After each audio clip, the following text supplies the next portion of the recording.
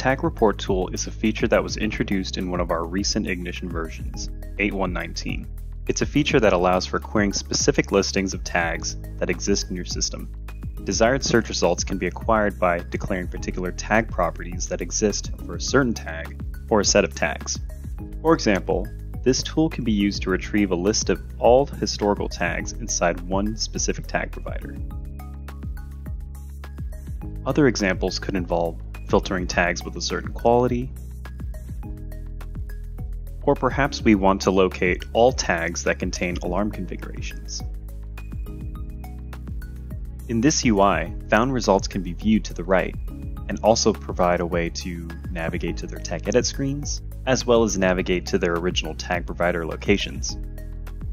Report results can be exported as a CSV file, just in case you need the result to be sent somewhere else. This feature also provides a scripting function alternative with the same search capabilities.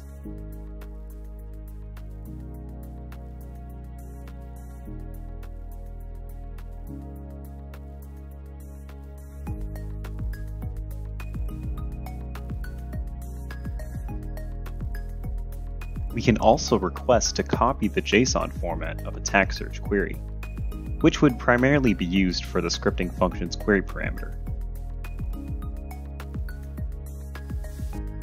And finally, once we are finished with our searches, we can save an existing query in the designer for later use.